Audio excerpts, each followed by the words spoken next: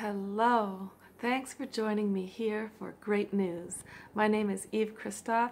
I'm an interdimensional, international time traveler, and today I traveled to a time dimension that I cannot tell the exact date of.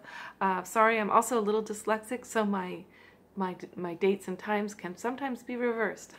but the events are true and clear.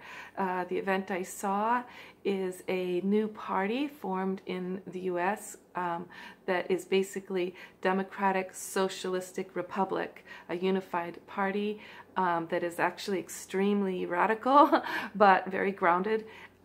Basically, it came under the name of Democrats, but it was embracing all the wild and maverick Republicans who really want change and also want things to be protected in a grounded way. So what happened was massive amounts of women got into politics. After some of the Trump debacles, after Trumpty Dumpty had his great fall, which was extremely embarrassing the way it happened, massive amounts of women came forth into politics, and this party just came sort of out of nowhere. Underneath the Democratic Party is how it started, but it really is embracing Republicans.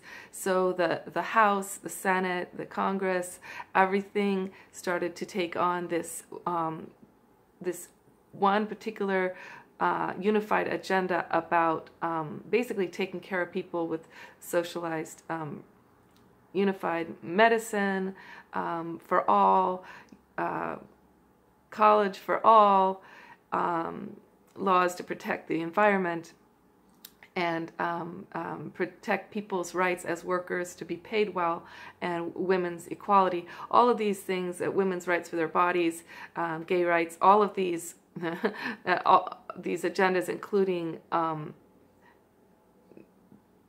drugs no longer being illegal.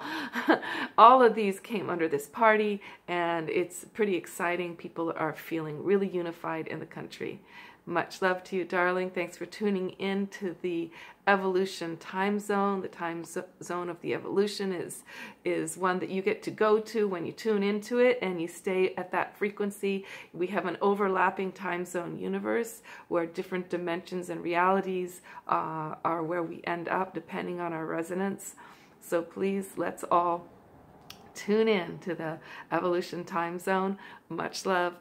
Keeping on my job here. Thank you.